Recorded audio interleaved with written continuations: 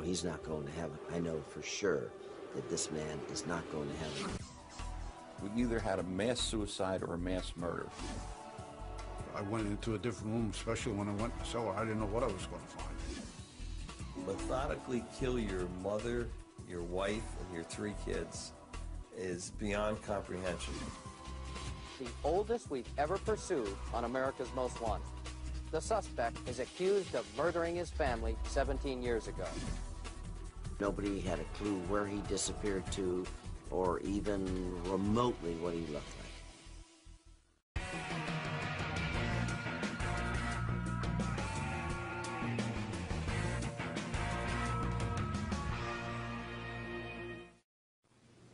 It is a sad truth that most murders in America occur within families. They are usually crimes of passion, often preceded by a long history of violence in the home. But John List was different. When he murdered all 5 members of his immediate family in 1971, there had been few of the typical warning signs, and a cold-hearted calculation of his plan sent shockwaves across the country. John List has seldom spoken publicly about the crime. On this program, in a rare interview, he gives American justice the full story, as we search for some insight into this enigmatic mass murderer and discover how law enforcement had to devise new methods to catch him.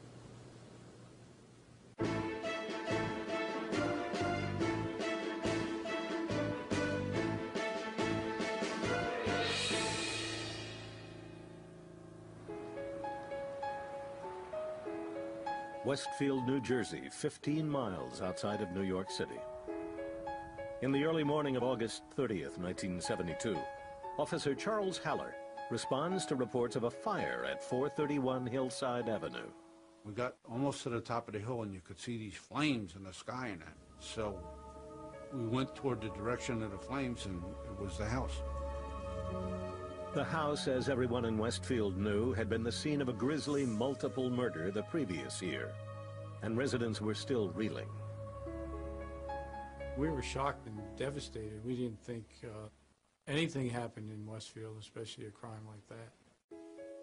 By sunrise, the fire had nearly consumed the stately home, and with it the last physical reminder of a small town's most infamous crime. Just 10 months earlier, in the fall of 1971, the 19-room Victorian mansion had been the dream home of the List family. John List, an unassuming 46-year-old accountant, lived there with his wife Helen, the couple's 3 teenage children, and John's 85-year-old mother Alma. A strict Lutheran and an active member of the church, List was viewed in the community as the quiet patriarch of a devout family. Author Timothy Benford has interviewed nearly everyone involved in the List case. He was a deeply religious man, introverted, soft-spoken, a gentleman, the kind of person you would not mind having as a next-door neighbor. And the whole family was like that. In the 6 years the family had lived in Westfield, there had been no indication of trouble. But that was about to change. The week of November 9th, 1971, letters arrived at the schools of the List children, 16-year-old Patty, 15-year-old John, and 13-year-old Frederick. Their father had written that the family would be going out of town for a few weeks to help care for an ailing relative. For those next few weeks, the imposing List mansion sat quietly, lit up by the interior house lights. And this stayed on for days passed, weeks passed. Slowly, finally, eventually the lights start going out one by one. This aroused the suspicions of neighbors who called Westfield police. On December 7th, officers Charles Haller and George Zelznick were dispatched to the List house. By this time, the family hadn't been seen for nearly a month. My partner and I parked out on the street, walked up, went around, checked the house. Everything appeared to be in order. Neighbors informed the officers that the family was on a trip. They didn't know whether List's elderly mother had gone with them. Concerned for her well-being, the two policemen decided to enter through an unlocked window. We started looking around the house, and there was a light coming from the second floor, which sort of lit very eerily the first floor. Just enough light that you could get around, but not with very good vision. They passed through the butler's pantry into the kitchen. There they noticed what appeared to be bloodstains on the floor. And the unnerving part of the whole situation was that there was music playing in the house, and it was a very classical, serene, almost like you would hear if you went to a funeral parlor. The officers then made their way towards the ballroom, on the opposite side of the house. There were great big drapes over this archway, and of course when we opened the drapes and put our flashlights in the room where there was no light, we discovered a rather grisly sight. We could see there were several bodies in sleeping bags with their faces covered. I called out several times that this was the Westfield police. Would you mind getting up in that? Nobody responded. Laid out in a neat row were the bodies of Helen List and her 3 children. Patricia, Frederick, and John. All had been shot in the head. The middle child, John, showed evidence of multiple bullet wounds. Officer Zelznick immediately went to call for backup. I don't remember exactly, but I think I said something to the fact we either had a mass suicide or a mass murder. Still unaccounted for were John List and his mother. The officers split up to search for them as they waited for backup to arrive. It was a big house, 3 floors. Every time I went into a different room, especially when I went in the cellar, I didn't know what I was going to find. I did have definitely a sense of that the perpetrator of this crime might still be in the house. Of course, this was not too long after the movie Psycho was around, and I was still vivid in my mind. And as I opened each closed door, I had the sense that somebody was going to jump out at me. Backup soon arrived, and after nearly 45 minutes of searching, the officers made it to a 3rd-floor apartment. There, in a back room, they found the body of John List's 85-year-old mother, Alma. She, too, had a gunshot wound to the head. The position that she was on, the floor, the way she had fell to her knees and then fell over backwards, it was like she was trying to get away from somebody. The only member of the household now unaccounted for was John List. But police didn't have to wonder why for long. In his 1st-floor office, they found a 5-page letter written by List and addressed to his pastor. It was dated November 9th, 1971, 4 weeks earlier. In it, in a detached, meticulous tone, List took full responsibility for the murder of his family. He wrote that he was facing bankruptcy and that he had killed his family to spare them from what he believed were the sinful effects of a life of poverty. He wrote, quote, "At least I'm certain that all have gone to heaven now."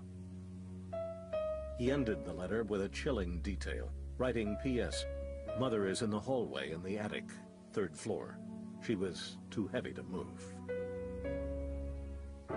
With a mass murderer on the loose, authorities launched a nationwide manhunt.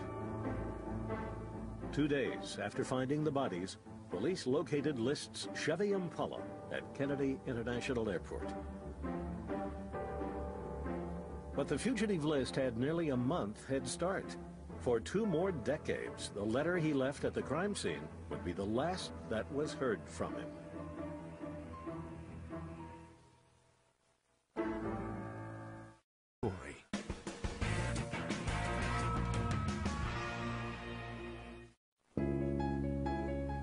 In December 1971, 5 members of the List family were discovered murdered in their Westfield, New Jersey home.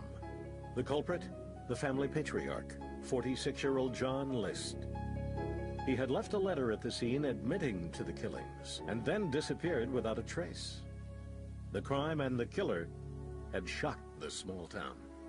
To methodically kill your mother, your wife, and your 3 kids is beyond comprehension. Anyone who knew John List all reacted the same way, that how could he have done this? Why did he do it? Now incarcerated in a New Jersey prison, the 77-year-old List sat down with American justice to try to answer those questions. In a candid interview, List described a background that held no apparent motivation for his crime.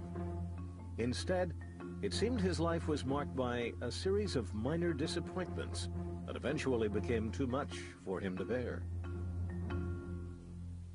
John Emil List was born in Bay City, Michigan in 1925, the son of strict German-American parents. It was a quiet childhood. I was an only child, so there were no brothers or sisters to either play with or fight with.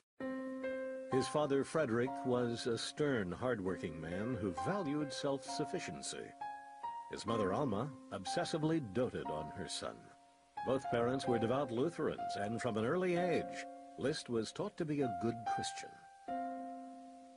Believing in God and loving Him, and also being kind to fellow people, and it became a very important part of my life. After graduating high school, List served in World War II, where he saw heavy combat in Germany during the final weeks of the war.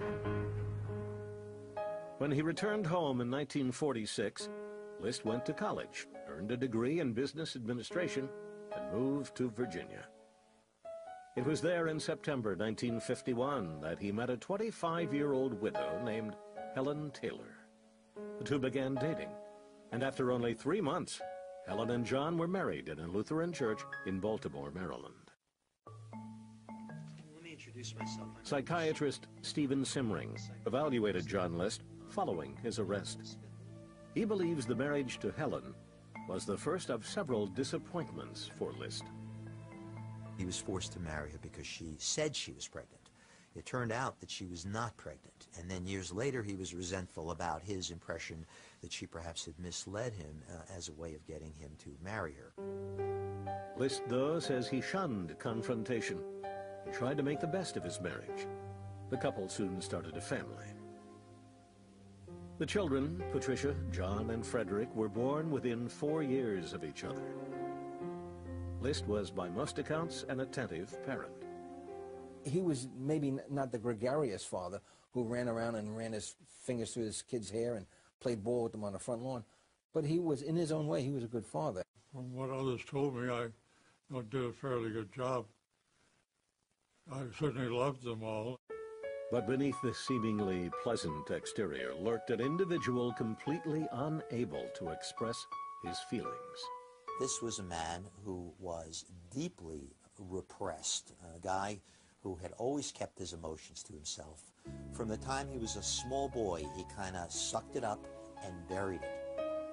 In 1958, with 3 children and a wife to support, List began a series of accounting jobs that brought him little success.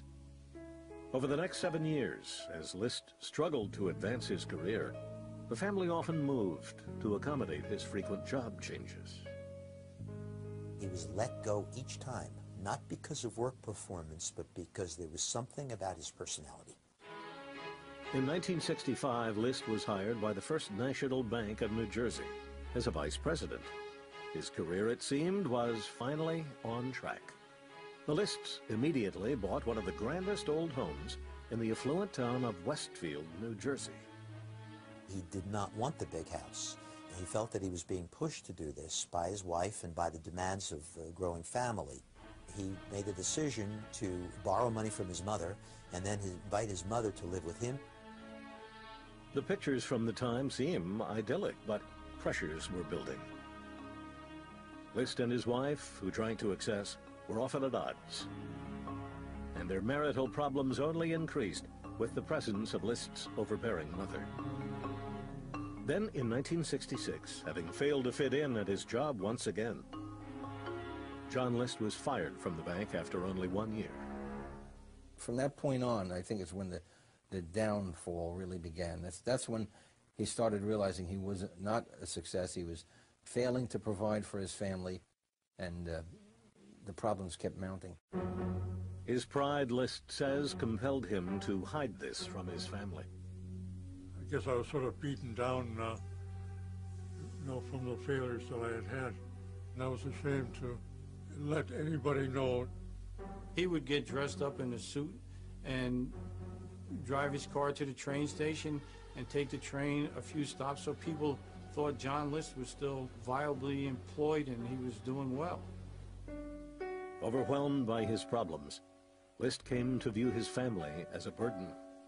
Mr. List was not aware of the degree of his anger and his resentment. He was resentful of his mother for years and years. He was resentful of his wife from the time she had tricked him into marrying him, he believed. And he was resentful of his children for all kinds of reasons that many of us resent teenagers who can be a pain in the rear end.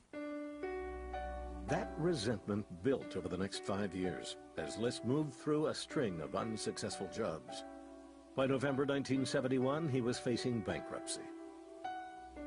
The proud, deeply religious List now began contemplating his options. First was the idea of suicide, which he considered mortal sin. I felt that if you committed suicide, you would automatically go to hell. There was the possibility of simply fleeing the scene and leaving the family to the mercy of the welfare state. His pride simply ruled this out as well. He reached a point where he felt that family was going to have to go on welfare. They were going to be destitute. And in List's understanding of religion, poverty was a sin. He felt that they would lose their eternal soul and be damned. List, seeing no other choice, finally made a decision, one he later explained in his shocking 5-page letter to his pastor. I kept thinking about it for several weeks, I'm sure, maybe even a month, and my final solution was that if I would kill them, that would save them from any problems. He killed his family, according to him, for the purpose of sending them to heaven. I felt that even though I killed the family, I could still get forgiveness eventually from God. Though List would later admit his solution was horrific, he attributed it to what psychiatrists termed an obsessive-compulsive personality disorder. This simply means that he's the kind of individual who doesn't feel problems, but rather represses problems and tends to deal with things in an emotionless, rather cold, clinical way. I've been analyzed by the psychiatrist as being the type of person that get into a rut of rethinking the problem and never coming up with any new ideas, or just coming back to the same solution that I came up with the first time. With the same chilling detachment John List used to devise his plan of murder, he would now go on to carry it out.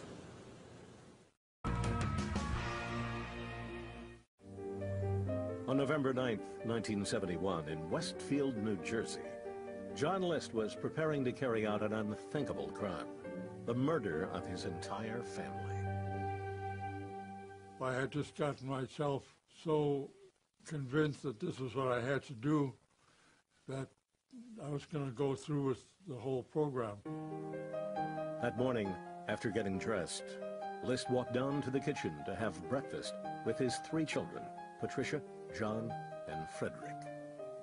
I tried not to act any different than I ordinarily would, so they wouldn't be suspicious. Like he did on every other school day, List watched them eat their meals, then rush out the door for school. After they were gone, I went out to the garage and got the guns ready. The weapons were this 9mm handgun, which had belonged to his father, and this antique .22 caliber pistol he kept as a souvenir from his war days. List's wife, Helen, meanwhile, had come down to the kitchen for her morning coffee. I came back in, said a few words to Helen, and went into the front room. Then I came around back and shot her in the head. List then went to his mother's 3rd-floor apartment, where she was just beginning to eat breakfast. She got over and greeted me and gave me a kiss, and she said, "What was that noise?" And at that point, I felt like a Judas, having kissed her too. And I said, "Oh, it must have been some noise out in the back. That's why I came up to see her." going into the attic area, and as she got to the doorway, I killed her. List then headed downstairs to clean up the evidence of his wife's murder before the children returned home. I was very surprised at the amount of blood that drained out, and I think there was some shell casing, and some of her false teeth had gotten broken and were out on both the table and on the floor. I cleaned all that up. He then dragged Helen's lifeless body into the seldom used ballroom. Afterwards, List wrote letters to his children's schools explaining that the family would be going away on a trip. He then drove to the bank, where he withdrew more than $2,000 from the account he shared with his mother. He also went to the post office to send the letters and stop the mail. After coming home, List made himself a sandwich and waited for his children to return from school. Even with his wife and mother dead in the house, List says he had no second thoughts. I don't believe that while I was eating, especially at lunchtime, that I had any feelings of, no, I should stop and not go any farther with this. I just felt that once I had started, it was incumbent upon me to kill all of the children so that not even one of them would remain and suffer the trauma that they would go through knowing that the rest of the family had been killed. List's 16-year-old daughter, Patty, was the first to arrive home. As she walked into the kitchen, List snuck up behind her and shot her in the head. He moved her corpse into the ballroom and placed her on a sleeping bag near her mother. I just thought it was better than just laying them on the blank floor. There was no carpet in most of the house. When his youngest son, 13-year-old Frederick, entered the house, List shot him in the back of the head and placed him on a sleeping bag next to his sister. Then, instead of waiting for his last child, John, to come home, List decided to pick him up at school. He had a soccer game, so I went over and watched the soccer game. He seemed to be playing a good game and enjoying himself. And then we came home together in the car. Father and son walked in through the kitchen door, and the 15-year-old placed his gym bag on the counter. His father then came up behind him and shot him in the head. But this final murder would not be as quick as the others. All the others, they just dropped. So I knew they were dead. With John, I don't know whether it was a muscle reaction that caused him to jerk around a little bit, but then I shot several more times. It was later determined that List shot his son 10 times. He claims, though, that John, like the rest, did not suffer. That was the one thing I was trying to prevent, was there feeling any wounds or suffering, at the last moment. How compassionate, huh? After moving John's body into the ballroom with the rest of the family, List's mission was at last complete. I think after I had shot John and cleaned up, I felt such a measure of relief that this plot that I had was carried out without being interrupted. I more or less relaxed after that. One of the first things he did was sit down in the kitchen for another meal. Having been in combat, we were out killing and fighting, and then we'd come in and have something to eat. I think that's what allowed me to eat peacefully in the room that I had killed my family. After dinner, he straightened up the kitchen, then went upstairs to bed. That night, I may not have slept 100% soundly, but I think I got probably a better night's rest than I had the night before all this happened. The next morning, List prepared his getaway. First, he turned the thermostat down to 50 degrees, hoping to keep the bodies from decomposing.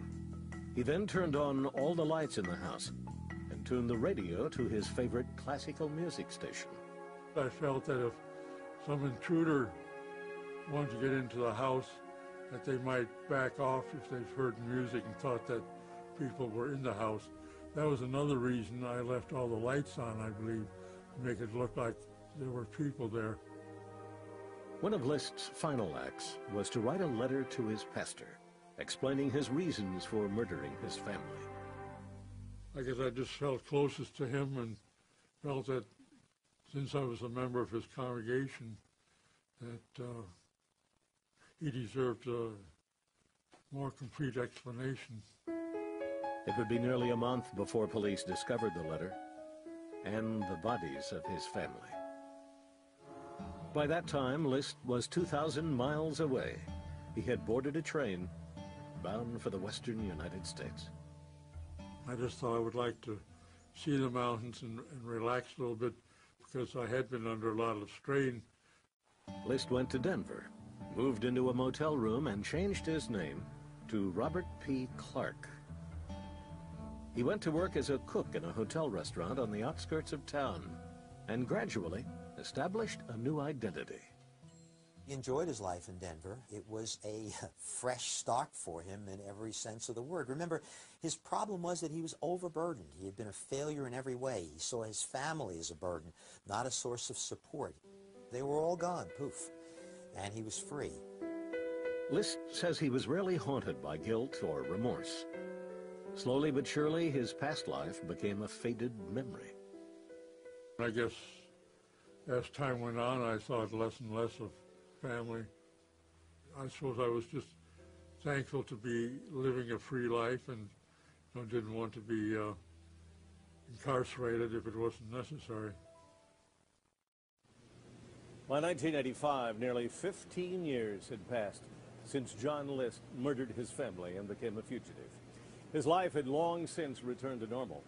He went back to his old career as an accountant and even met a woman at a church function whom he went on to marry. Police, though, were no closer to finding him than they had been in 1971.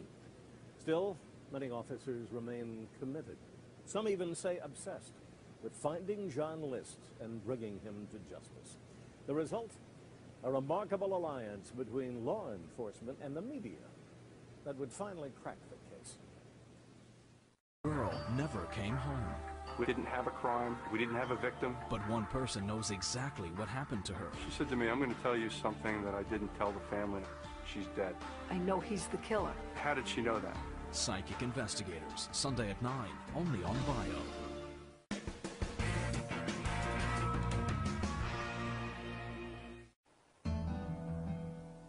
In 1986, outside Denver, Colorado, 61-year-old fugitive John List had recently remarried and was living a quiet life as an accountant named Robert Clark. Neither his wife nor his friends had any idea that nearly 15 years earlier, List had murdered all 5 members of his immediate family. I just more or less existed and just go along and do what has to be done, I guess, to just survive. Back in Westfield, New Jersey, residents were well aware that the perpetrator of one of the most notorious crimes in state history was still at large. The people in Westfield thought about him every year at the anniversary. Every paper in the state of New Jersey covered the story. It's 2 years, it's 5 years, it's 10 years since the List murders. Where is he now? The FBI had long since joined the search for John List, and he became one of their most wanted fugitives. As for the local police in Westfield, even 15 years after the crime, capturing List remained a high priority. For him to be gone for that many years and not be brought to justice was like a personal affront to the office and to the Westfield Police Department. Over the years, they received mailbags full of tips, all to no avail. We really never had a lead that was really even close. And yet we followed them all to, their limit, and it became very frustrating. No matter how cold the case became, the officers did not forget it. we would go on vacation, and periodically we would send a postcard back to the homicide squad while on vacation saying, having a wonderful time, wish you were here, and sign it John List. So it was kind of a joke in the office at all times, as to where the heck did this guy go? Police working on the List case had collaborated with local media on several occasions in the past, with no success. Good evening from Washington, D.C. It's Sunday, June 4th, and I'm John Walsh. But by 1988, a new national television show was beginning to capture the public's attention. The program was America's Most Wanted, and authorities believed it might be their best opportunity to finally find John List. He had already been a fugitive for 17 years, so he was either out there not getting in trouble, or maybe he was dead. So whichever way it worked, we just wanted to clear this case. When police and the FBI first approached America's Most Wanted, they were turned down. I mean, that was a real stretch to think about doing a guy that nobody had a clue where he disappeared to, or even remotely what he looked like. Still, authorities did not give up, and even shared gruesome details of the crime. After 9 months of repeated requests, in April 1989, producers at last consented. The more I got involved in the case, I said to myself, wouldn't it be something if we caught this guy? You have to be such a despicable monster. That son of a bitch, John List, killed his own children.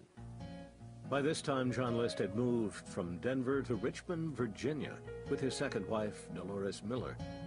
There, List had found a job with an accounting firm.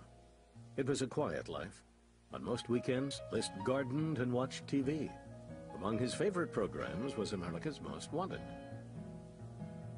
List was such a fan of the show that he regularly urged his friends and neighbors to watch.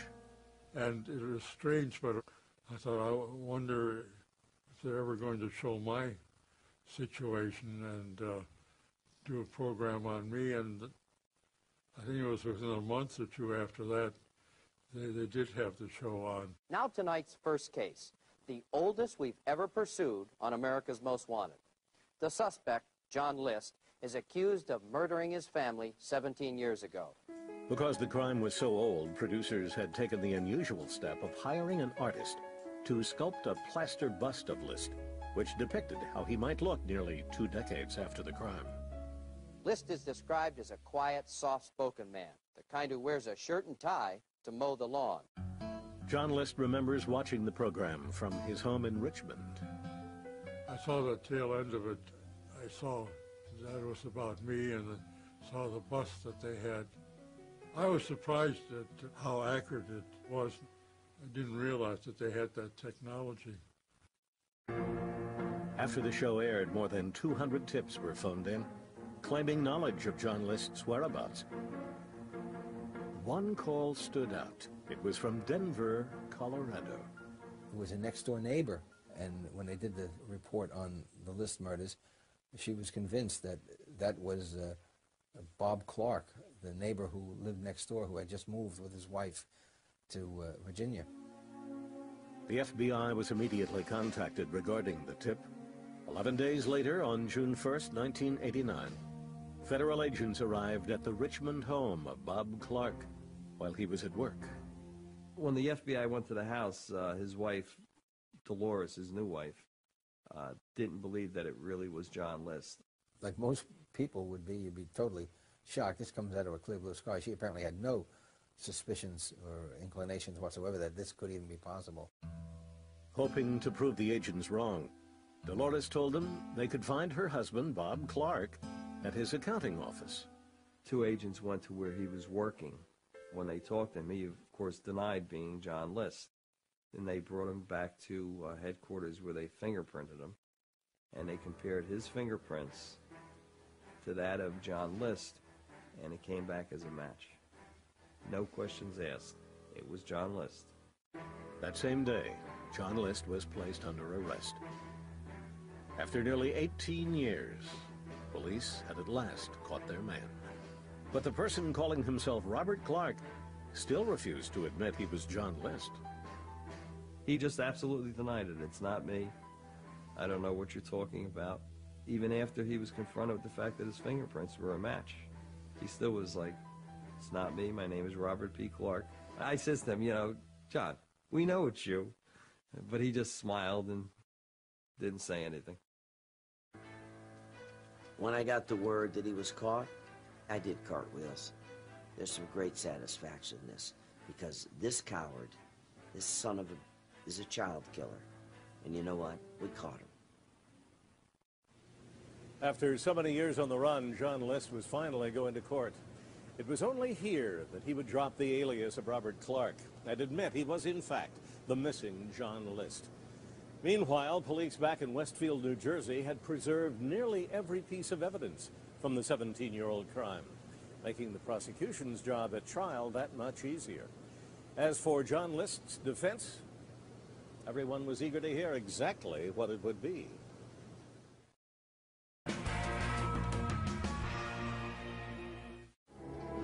On June 29, 1989, 63-year-old John List was extradited from Virginia to New Jersey to face first-degree murder charges for the 1971 killing of his entire family.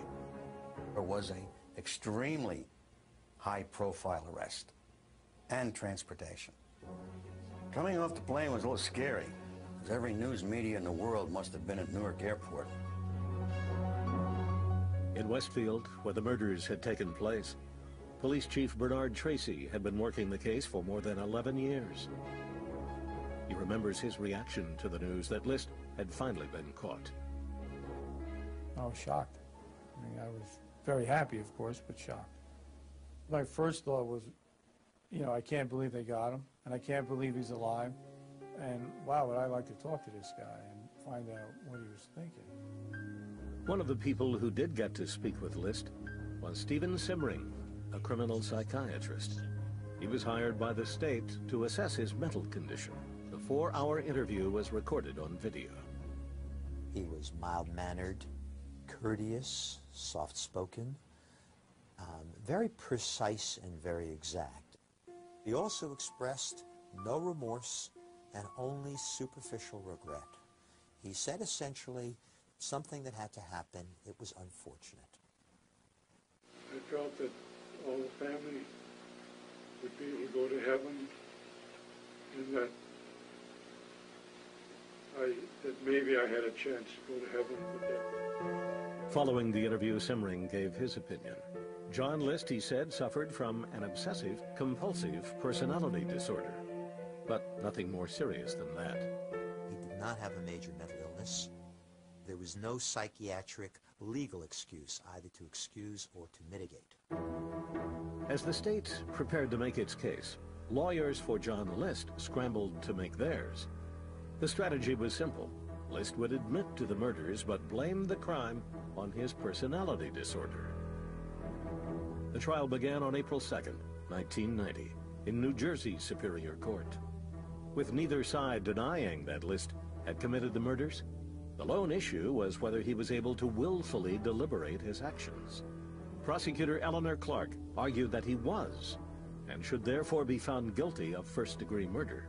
The burden on the state was to say he may be obsessive-compulsive, but he was able to deliberate, and consequently he should not be absolved.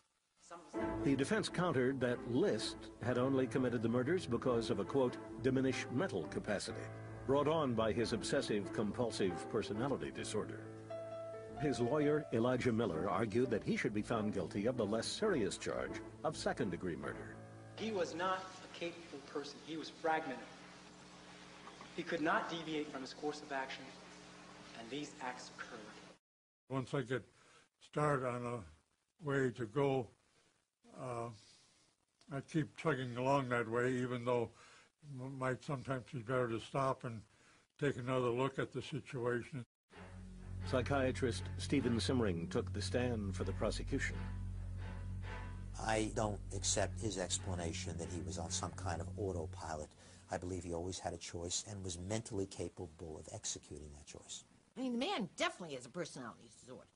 hands down, I had no problem. Do you want me? I mean, it's like how trial attorneys say, hey, it may be crazy, but it ain't insane.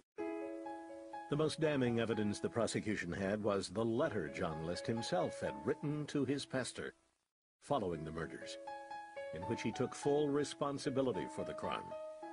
Though the letter was in essence a confession, the prosecution went one step further, vigorously attacking what they saw as the hypocrisy of List's beliefs. State's attorneys pointed out that while List believed killing his family was a forgivable sin, he reasoned that his own suicide would not have been. Well, I think no matter how religious you are, you realize that there's a little problem with this. I found this horrific, and through my tone of voice and the nature of my questions, I try to communicate this to the jurors. He riddles them with bullets. Do you need any more to demonstrate beyond a reasonable doubt that this defendant acted intentionally? On April 11th, the nearly 2-week trial of John List concluded. The next day, after 9 hours of deliberation, the jury delivered a verdict that surprised no one. Guilty on all 5 counts of murder in the first degree. 3 weeks later, on May 1st, a sentencing hearing was held for List, during which he made his first public statement regarding his crime. I remain truly sorry for the tragedy that happened in 1971. I feel that due to my mental state at the time, I was unaccountable for what happened. Because the murders were committed in 1971, before New Jersey had reinstated the death penalty, the maximum allowable sentence was 5 consecutive life terms. This was the sentence Judge William Wertheimer handed down. I've sat in so many courtrooms. I never heard a courtroom break out in applause. Court's adjourned. That old deserved everything he got. He should have gotten the death penalty. They should have fried him. John List entered prison in May 1990. Though the aging inmate will serve the rest of his life behind bars, he takes some solace in the 17 years he spent on the run. I feel that I got my parole time in before I went to prison rather than after. As for his life in prison, List says he has made the best of it. I have a job that I enjoy doing, and I feel I'm contributing at least something here. I feel it's safer in here than being out in the public, the way some people drive with road anger and these people that just kill people at random. They're much safer here. Now in a case forever associated with one man's twisted beliefs, for some, a lingering question remains. It's a terrible thing what John List did, but can we be forgiven for even those sins? I hope so. And John List can go to heaven, and well, I hope he does. Oh, he's not going to heaven. I know for sure that this man is not going to heaven. He's going straight to hell, right where his ass belongs. I think I will go to heaven. I don't know what the situation will be in heaven, whether they will remember what I did to them. Certainly, if we're all in heaven, I'm sure we would forgive each other for whatever harm we had done to each other here. Since his conviction, John List has twice appealed his case.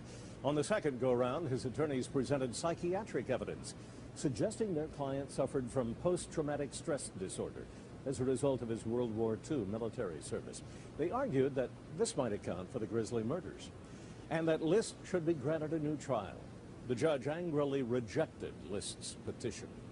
In an ironic endnote, after the List home burned down in 1972, it was discovered that the stained glass ceiling in the ballroom was made by the renowned Louis Comfort Tiffany and worth an estimated $100,000. If List had realized this at the time, he might have used that money to solve his family's troubles without resorting to murder. They hitchhiked to save money. He knew that it would be some time before anybody realized they were missing. But they ended up paying dearly. These girls had been savagely murdered, and it was a very grisly business. Crime Stories, tonight at 10